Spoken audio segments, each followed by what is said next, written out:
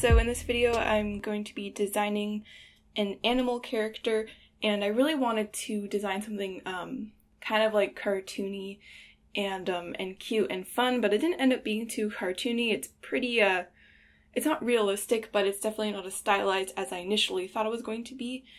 So as you could see at the beginning, I used a random animal generator. It gave me a cow, but I decided to do a bull, and I think the bull kind of looks like a cow with horns, but there are bulls with that coloring.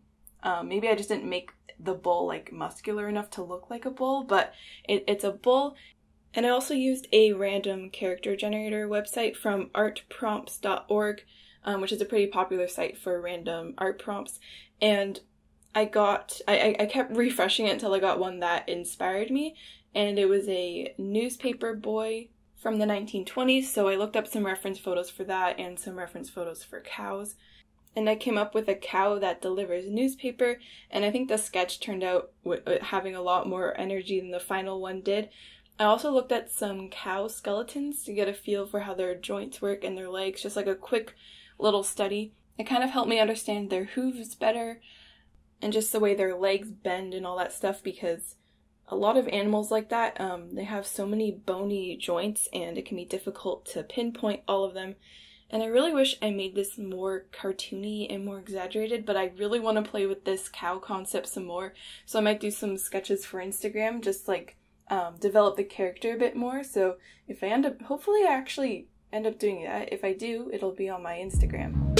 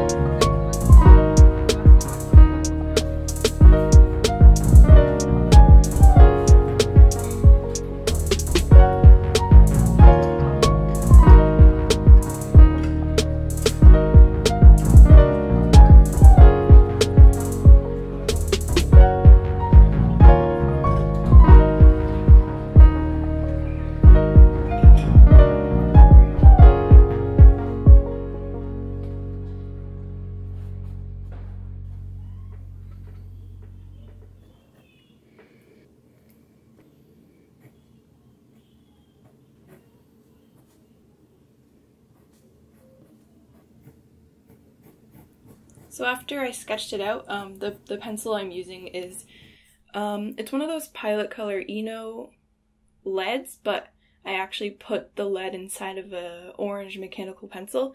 So I used that to sketch it out because I just want it to be a warmer color. I didn't want to do blue or pink or anything like that. I know pink is warm, but I want it to be more like an earthy color. And I'm using a Copic multiliner because it's one of the only ones that I have that is still reliable and still works. Because I've been using my ink pens for many years and they're running out of ink, and I don't want to keep buying more until I get rid of the ones that don't work or refill them or get rid of the ones with broken nibs. And I actually ran out of my favorite brush pen, which is the Sakura Pigma Fine Brush pen, and it's like $11 to get 2 of them on Amazon. I don't remember it being that expensive, but it's my favorite brush pen, and I have another brush pen, but it's not waterproof, so I really need to get a replacement so that I can start using it again, because it just works really well for line art. You can vary the width really well. I had a lot of fun with this artwork. I took my time a lot. I paid attention to detail. I tried to add as much detail as I could in the bags of the bowl, and I tried to be very detail oriented with this one.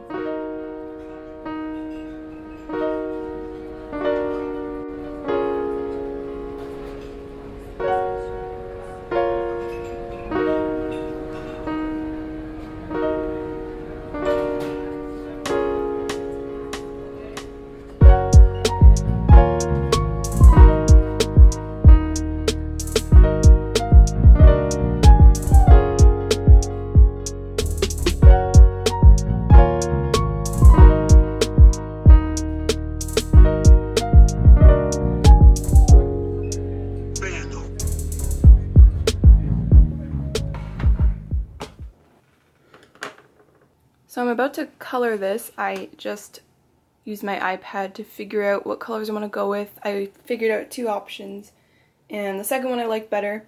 And I just need to fix the face as well. There's something off about the face I'm going to fix with gouache once I do the watercolor. So I'm just going to tape it down and start painting.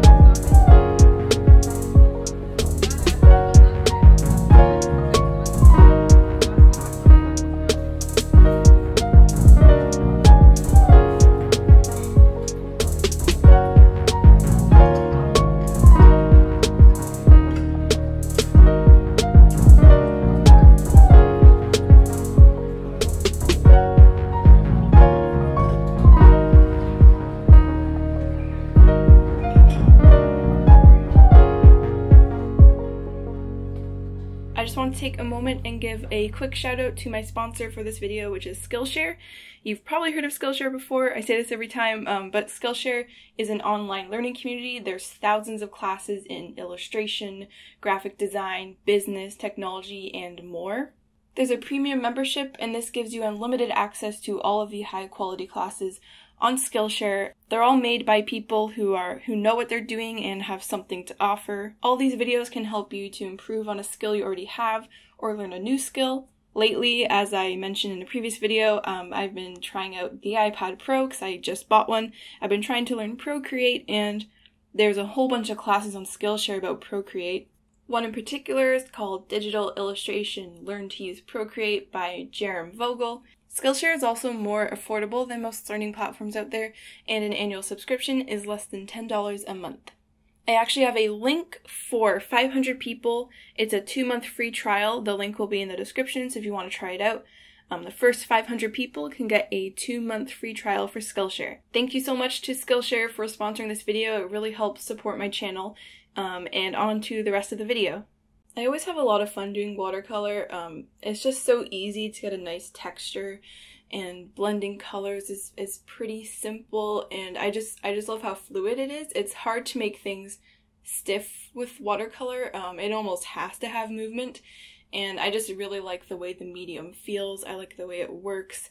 I'm using B paper. It's B watercolor paper. I mentioned this in a previous video, but my parents picked it up at a Hobby Lobby in the States, and I've never been to the States before. I've never been to a Hobby Lobby, and I've never used B paper before having this pack, but I really like the texture of it, like I said in the other video.